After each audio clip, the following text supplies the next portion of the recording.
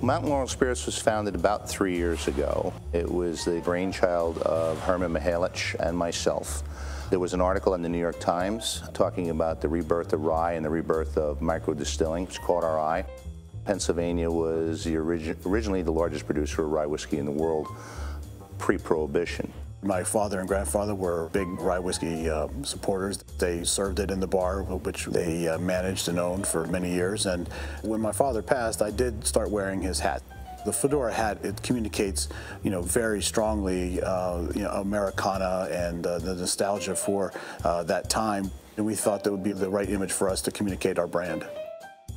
We designed a custom bottle with anchor hocking, which is out of Monaca, PA, that has a unique shape in the shape of Pennsylvania Keystone. Signature Communications helped us design the company logo, which is the Pennsylvania Keystone with the fedora hat embossed across the top of the symbol.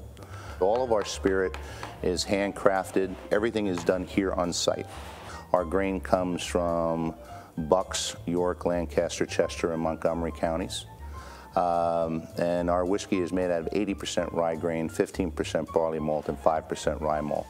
It starts with making a mash. We take our 2,000 pounds of rye grain and we allow that grain to drain into a hopper, which leads to a mill. That flour is then conveyed into the top of the mash tank, where it's mixed with water and combined to make 1,000 gallons of mash.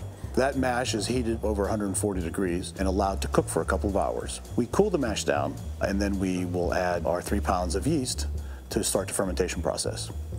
So that cooled mash with the yeast is then pumped from the mash tank into a fermenter, where we'll keep it for anywhere between 5 and 7 days.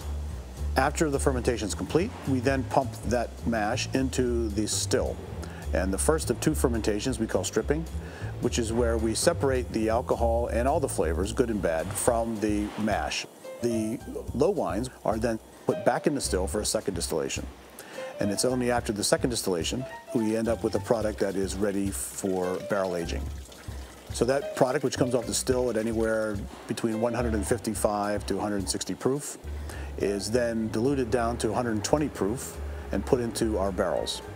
Those barrels then are put on racks and aged for 6 to 9 months. For a young spirit, we get exceptional flavor. Our whiskey is extremely smooth. That's pretty good. We have a tremendous amount of pride in being from Pennsylvania. We're thrilled about the relationship that we have with the local farmers and what we do. I'm proud of the fact that we've done this here in Pennsylvania, bringing back a tradition of distilling that existed for a long time in the state. We're doing it with local investors, using local suppliers where we can, and making a quality product. I mean, at the end of the day, that's what it's all about.